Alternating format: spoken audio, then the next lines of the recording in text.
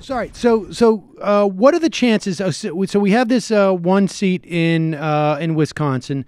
Off the top of my head, I think that makes the it 11-14 in the Senate. Is that what it is in Wisconsin? Mm-hmm. There's a legitimate. Yeah, it's 18-14. 18-14. Yeah. So there's a legitimate. It was 1913. Yeah. So there's a legitimate chance in 2018 that Senate can flip. Mm-hmm. Is that right? There is, because if this can flip, I mean, the way that we always look at these districts of all kinds is look at the vote, look at percentage for president, and boy, this one went for Hillary, so maybe Democrats can win that, and this one went for Trump, so it's going to be tough. This was a district that went for every Republican candidate for president for years, and it flipped. The flip in the vote was about 27 points. You know, it was almost a 20-point Trump district. Now it's a 9-point Democratic district. And if that is look, as mentioned before about the suburbs moving, if those suburbs moved, a thing that so on election night in 2016, early on, Wisconsin Republicans thought they're going to lose the state, in part because vote returns from the counties around Milwaukee, including Waukesha County, they're kind of mediocre. I mean, like these are counties where they usually blow it up and win by 40 points, and they're winning by closer to 30. If that continues, there's districts they drew to be suburban Republican territory forever. And if that does, because what ended up happening was that Hillary did better in those places, and she did worse in rural western Wisconsin. Right. If the Republicans do much worse in the suburbs, the flip side of that map that the president loves so much, where the country is really red, there's little islands of blue. The flip side is most people live in the little blue things. And if Democrats do slightly better in a lot of these suburbs, those are often in these seats drawn to elect Republican because the district went for Romney by 8 points. Those now look like they can flip.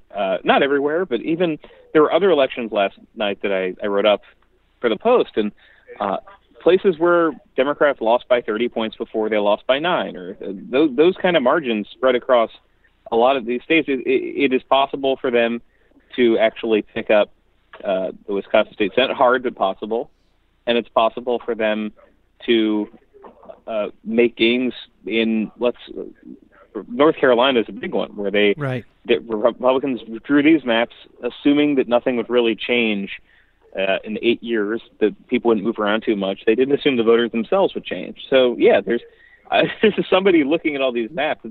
It's kind of a way to keep it straight and see where the next opportunities for Democrats are. So all right. So lastly, so when you look at this, and you look at this now over the course of a year, right? And there's been these type of special elections. Is there a trend? Like, I mean, for instance, if let's say that Ossoff race was in a month from now, just based upon no other, sort of just assuming everything else stayed exactly the same. It's just that it happens to be later and all this time has gone by. Is there a sense that Ossoff would have had a better chance now than then? In other words, is the gap widening? Or are people, is there been any type of, because it doesn't feel like there's been any type of, like sitting here in my little tiny world, it feels like, okay, people, they're tired. There's a little bit of the enthusiasm maybe not be as intense as it was this time last year. But when you start to see these numbers and people just coming out to vote, it doesn't seem like that's the case at all. It almost seems like it's going the opposite way. Well, that's what I was saying before, where Republicans thought if we pass a tax cut and things are okay, people are going to come around and say, "Oh, that was working for us," and it might be disconnected from that. The one thing I will always point out about midterms where parties got wiped out, the economy was much better in 2014 than it was in 2012, and Democrats got smoked everywhere. The economy was pretty good, and it actually better in 1994 than it was in 92. Democrats lost everything. The economy was pretty good in 2006. This is before the bubble exploded, so unemployment was around 4.5%. So the economy can be pretty good in the metrics, but I think Republicans have this some of it's learned, some of it's ideological. It's an ability to look at how people are feeling apart from whether their tax burden is high or low. And they don't really have, so they have this opening argument, which is that, well, we're not incompetent, we're able to pass a bill, and this tax bill gave you back some money, even though Democrats said it wouldn't. They got that, but on the rest of it, let's imagine your health care bill goes up, which is it's going, or the premiums are going up, which it's going to for most people. Let's imagine the cost of living goes up, which is something Trump used to care about. But apart from that, let's imagine you're doing okay, but you're really just annoyed with the state of the country. Because a thing that I think, because of the Trump victory being a surprise, that Republicans do not appreciate, is how unpopular the rest of the agenda is. Once you're fairly comfortable, you can vote against a party for lots of reasons. Right. And if you are one of these, I mean, I really think there are probably millions of people who might have voted for, some named generic Democrat in 2016, but took a chance on Trump. I mean, they've been off the train for months. And a normal president, I think, would say, well, that's a problem. let me adjust my policy. Let me maybe not tack in some of these conservative nominees for judicial positions, or let me not rescind this all the various social issues that Republicans are losing sight of. He's not doing that. So there might be a pretty positive situation if you look at one economic category, and then everything might be pissing people off in the suburbs. Right. Everything else.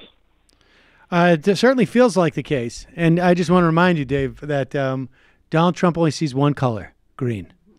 That's according to his. That's the best possible spin. I'm too greedy to be bigoted. That's what we were just saying. That's what we were just saying. That's the perfect crisis management. You got to admit something that's not necessarily flattering about yourself, but it's better than being racist. So. Hi, folks. Sam Seder here. We still need your help on our Patreon page. YouTube ads have come back, but not nearly as much as we had before. So if you can help us out, any little bit helps. Head over to our Patreon page right at this URL, and you'll help us keep helping you by making videos